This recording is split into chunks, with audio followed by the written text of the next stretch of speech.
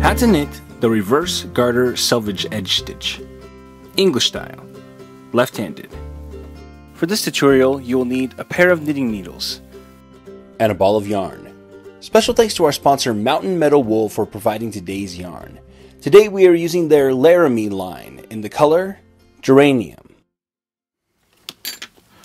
Selvage edges are a way to finish the edge of your work while you're knitting and help give them stability and a little bit of structure, as well as a nice finished look.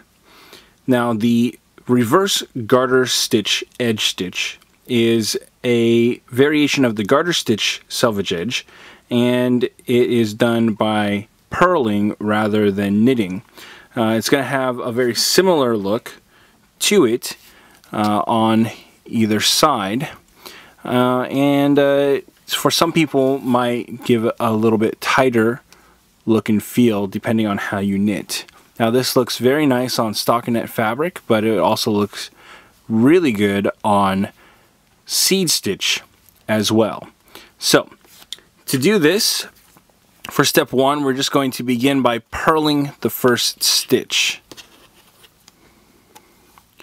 Okay, and then we're going to bring the yarn to the back and we'll continue working in our pattern. Now, here I'm doing stockinette and I'm on the right side, but again, this can work with other types of pattern stitches depending on what you're doing. And this will give you a nice look or feel to your edge when you're doing something like a scarf or even like a pot holder. If I can ever get my yarn in my fingers, there we go. This yarn's not wanting to cooperate today. Here we go.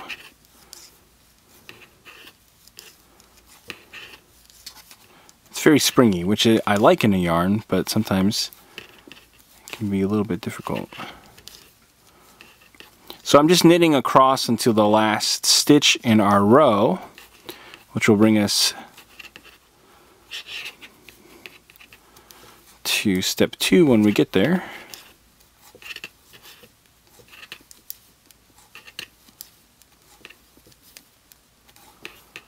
Alright, so for step 2 now, we're going to bring the yarn in front of our work and then we will purl the last stitch. And we're going to repeat these 2 steps for every stitch, or for the beginning and last stitch on both sides of our fabric. So here we're working on the wrong side of our fabric now. We're still going to purl.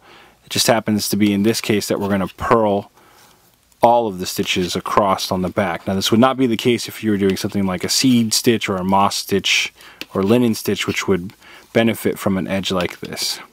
So just continue repeating steps 1 and 2 at the first and last stitches of each side, and you'll get the reverse garter selvage edge stitch.